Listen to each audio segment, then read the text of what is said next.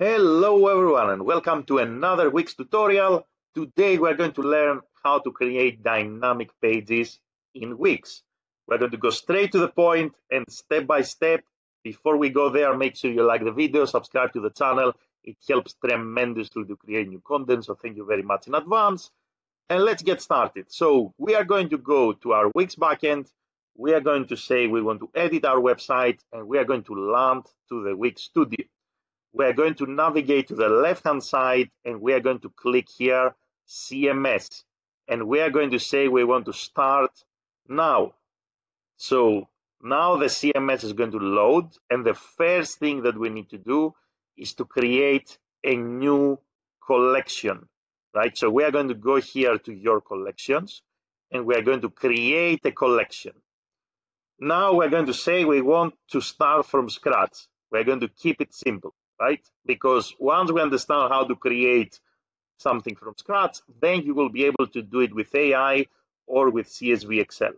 So we're going to start from scratch. I'm going to call this test dynamic pages, for example. And let's say that this is going to be a multi-item collection, which means that our intention is not to have, let's say, one page. Our intention is to have multiple pages created with this collection, right? So we're going to say create, and now we're going to come to this screen, which is the CMS, and have a look what is happening here basically in this screen, right? So we are going to say we want to add an item here with this button, which is under my head. Let me move myself. And we're going to say that this is maybe, let's say, page A. And now what we're going to do, we're going to save. Now we are able to add more pages, basically here, more items. We're going to add fields. So let's say that we want to create multiple pages, I don't know, that are relevant to templates or whatever, let's say you choose, products, courses, you name it, books and so forth. I'm going to add a field and I'm going to say, for example, that this is going to be text and this is going to be my headline. So I'm going to name the field header, right? So when I'm going to save, you're going to see where and how we're going to use all these things. And now we're going to click on add a field and we're going to say, let's add, let's say, another text here, and this is going to be our subheader. And we're going to save. And let's add another field here, and then we're going to say this is another text, and this is going to be the description. Let's assume that this is a book. And let's say that we want to insert some images to these dynamic pages. So we are going to add another field here, and we are going to say here that this is going to be an image, right? So we can scroll down and we can see all the little things that we can actually add to our dynamic page. And then this is going to be an image, and then we're going to call this image, and we're going to save. So now I have multiple, let's say, pages that we're going to create with this collection. So page A, page B, page C, page D. And let's actually give some entries here, right? So let's say this is going to be headline A, this is going to be headline B. So let's fill in all these details to begin with. So this text is going to act as my header, my headline in the dynamic pages that I'm going to create. This is going to be the subheader A, B, C, D, and so forth. This is going to be, let's say, my description. So now I'm just adding some placeholder text just to give you an example, right? So we're going to call it disk A, disk B, and so forth. We're not going to upload the images now just to save time, but you get the point. So imagine again, we want to create multiple pages in one go. We want to be able to upload the content dynamically or modify the content dynamically. That's what I want to do, right? So now we created these 4 items and we are ready to go, basically. So what do we mean by that? So now we have this collection here, right? What we're going to do now is to create a new page. So I'm going to go to pages. I'm going to say I want to add a page, and I'm going to select dynamic page. If you already have an existing page, so let's say we already have an existing new page here that is empty, what I can also do is I can go to this page, I can click the three dots, and I can say I want to convert this to a dynamic page. It's the same thing. So we either create a dynamic page, which is the easiest thing to do, or we have an existing page. We're going to click the three dots and we're going to say we want to convert to dynamic page. The process is exactly the same. So let's add a dynamic page. The system will ask me now, where do you want to collect this page to?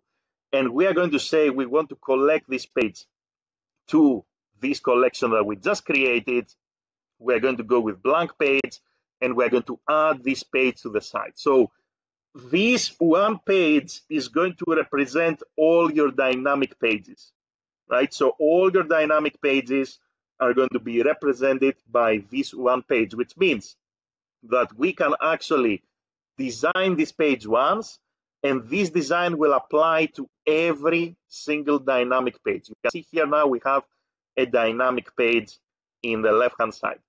Now let's add some elements here. So we're going to add the title. We're going to add another title, which is going to be the subheader. We're going to add maybe a paragraph that is going to be the description. And let's actually here say that this is going to be my header. This is going to be my subheader. So let me edit the text so you can understand what we're doing. And this is going to be my description, right? So all I have to do now under my dynamic page is select these elements, click this symbol here that says connect to CMS, and then I'm going to choose the collection we created before, and we're going to say this text connects to, and this is where the fields that we created before are going to be useful. We're going to say this text connects to the header, and now we're going to click the subheader. We're going to say it connects to CMS, and the text connects to the subheader. And now we're going to click here to description. We're going to say this text connects to description. And that's it actually. So let's see how it works so that we can get a better feel of what we just did, right? So what we just did is we created a dynamic page. We have 4 pages that are part of our collection. We filled in all the information behind the scenes in our collection, and now we're going to reflect to these dynamic pages. So if I press here view to preview, so you see here this is page A. So we have headline A, subheader A, description A. But if I change to C, now you can see that everything actually here pulls the values from my collection. And if I change to D, everything pulls the values from my collection. At any point you can come here, you can manage your collection, you can come back here to this basically screen. So let's actually go to our collection. We can change the values here for our different pages, and that's how we can actually create dynamic pages in WIX Studio. Now, very important, right? How can I customize the URL? The name of your collection is going to be the name of the folder. So you see here, for example, I named this collection Test Dynamic Pages.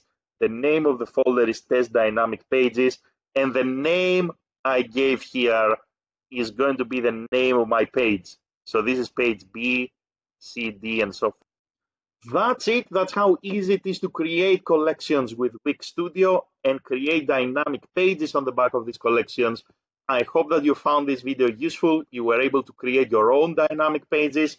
Let me know if you have any questions in the comments below. Thank you very much for watching, and have a great day in any time zone. Thank you, everyone.